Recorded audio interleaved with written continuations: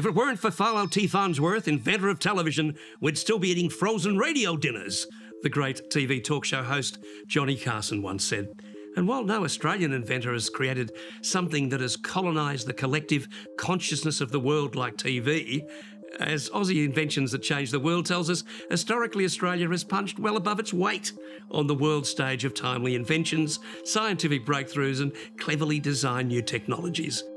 It's a neatly produced, rather breezy series that not only speaks to our lifestyle and sense of identity, but is made in the first instance to be entertaining while providing information as well.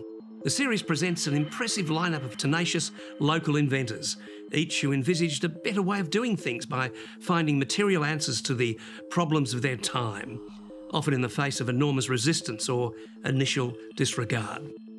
The archival footage alone is worth the price of admission. Comedian Matt Parkinson heads up a team of expert co-hosts, science journalist Anya Taylor, inventor Sally Dominguez and loquacious historian David Hunt. They investigate 4 different inventions within each episode, linked by a common theme. Whether it's home life, communication, wartime, farm smart, medicine, food preservation, airborne or supervision, inventions span different eras to reveal how Australian creativity made its mark in the domain. And our team of hosts chat with inventors and descendants, historians, engineers and model makers. We're also introduced to some juicy scandals, misappropriations and some chilling examples of intellectual theft. The first episode tells the tales of the Victor motor mower, the Hills hoist, and the tragic story of Gilbert Toyne, who invented the prototype but never saw the financial rewards of his product, and the more recent dual flush toilet, which revolutionised water saving in this country. Most fascinating, though, is the story of Bondi's Myra Taylor, who in the 1920s changed the nature of fashion for women by inventing the boneless corset, and who, with a reportedly strong patriotic impulse, invented a barricade designed to repel enemy fire and machine gun fire and reduce the impact of shells.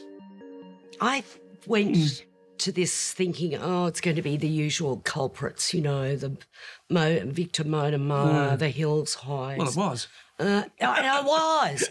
But what was fabulous about this is that the way they go into the research, the archival material, as you say.